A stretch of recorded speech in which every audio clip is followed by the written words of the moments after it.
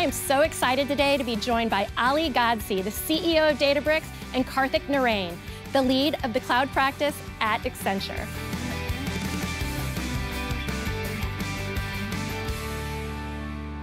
Growth and innovation is all about leveraging the power of insights from the data and to run their business operations in a most optimized way possible. People want to use more AI. They want to ask questions about the future. They want to get more efficient. They want open architectures. So the Lakehouse approach is a lake-first approach to make them successful with the data that they've already collected.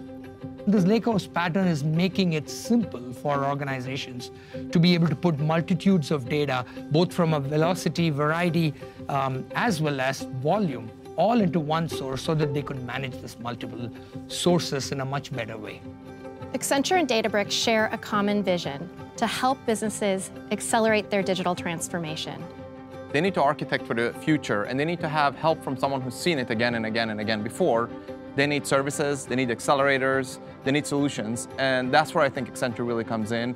What we pride in is leveraging our years or decades of industry capability and the technological prowess that you guys bring, and stitching this together through accelerators and solutions and COEs that we are putting together.